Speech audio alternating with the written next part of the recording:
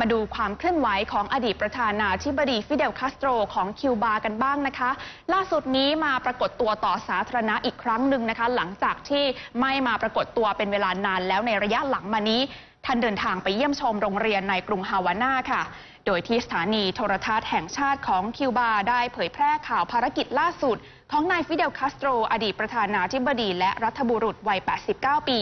เดินทางไปยังโรงเรียนวิลมาเอสแปงในกรุงฮาวาน่าซึ่งตั้งชื่อขึ้นเพื่อเป็นเกียรติแก่นางเอสแปงภริยาของประธานาธิบดีราอูลคาสโตรผู้นำคนปัจจุบันค่ะ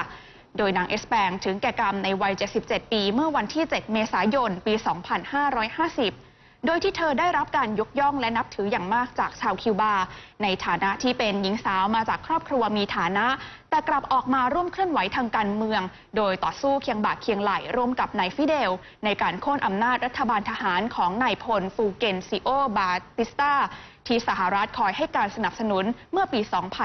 2502หลังจากนั้นเธอก็ได้แต่งงานกับนายราอูนะคะขณะที่นายฟิเดลกล่าวกับคณะครูและนักเรียนที่มารอให้การต้อนรับว่าถ้าหากนางเอสแปงยังมีชีวิตอยู่ก็จะต้องภูมิใจอย่างมากกับความเปลี่ยนแปลงในทางบวกที่เกิดขึ้นกับคิวบาขณะนี้ค่ะ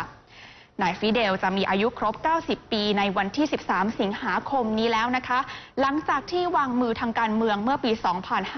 2551 โดยที่ถ่ายโอนอำนาจให้กับน้องชายก็คือราอูลวัย 84 ปีซึ่งนับจนถึงตอนนี้ฟิเดลยังคงมีอิทธิพลอย่างมากในทุกด้านของสังคมคิวบาเลยค่ะโดยเฉพาะอย่างยิ่งด้านการเมืองล่าสุดก็ได้เขียนวิจารณ์การเดินทางเยือนคิวบาของประธานาธิบดีบารักโอบามาเมื่อเดือนมีนาคมที่ผ่านมานะคะและเตือนทุกฝ่ายว่าอย่าลุ่มหลงไปกับความหวังดีจอมปลอมของสหรัฐค่ะถึงความสัมพันธ์ระหว่างคิวบากับสหรัฐช่วงนี้จะปรับตัวดีขึ้นแต่คงไม่ใช่เรื่องง่ายนะคะที่จะลบล้างความเคลือบแคลงใจที่มีกันต่อทั้งสองฝ่ายเพราะทั้งสองชาตินี้ก็ขัดแย้งกันมายาวนานกว่าครึ่งศตวรรษเลยละค่ะ